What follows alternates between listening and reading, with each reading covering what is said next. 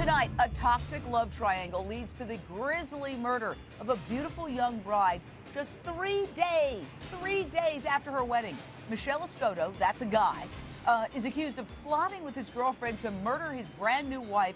Also, he could collect $1 million in life insurance. 21-year-old Wendy Trapaga was drugged, choked, and bludgeoned to death. Look at this beautiful young woman. Her body was found outside a Miami warehouse, and it was a gruesome scene. Now, in a crazy twist, the husband, an accused murderer, is representing himself on trial and had to cross-examine the victim's mom. That's right, his former mother-in-law. Did you think that I could kill Wendy? Nunca pensé que fuera capaz de una cosa así. I never thought. Su esposo. Escoto's one-time girlfriend and alleged accomplice got total immunity for turning on him. There she is. The ex-girlfriend told investigators she helped the defendant crush up powerful painkillers in order to drug the victim, and she also drove the getaway car. But that's not all. Perhaps the most shocking thing in this case, the ex-girlfriend says she allowed the defendant to dunk her head in a bathtub of water so they could practice drowning his wife. Are you kidding me?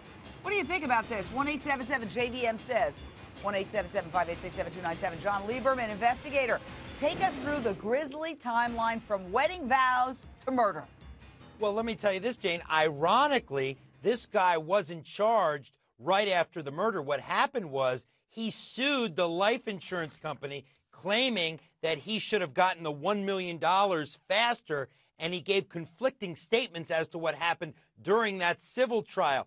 That's when police in 2005 actually charged him, and then they found this ex-girlfriend, and they got her to flip on him as well. This has been a very lengthy case that's now carried on for more than a decade, and quite simply, it's going to come down to, does this jury believe this ex-girlfriend who flipped and got complete immunity?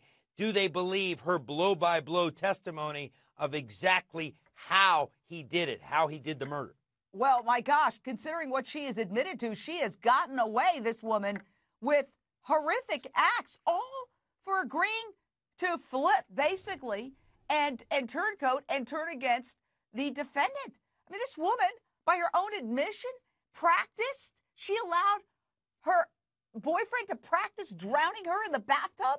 She was the model for him to practice trying to kill his wife. I can't get my head around that, Lisa Bloom.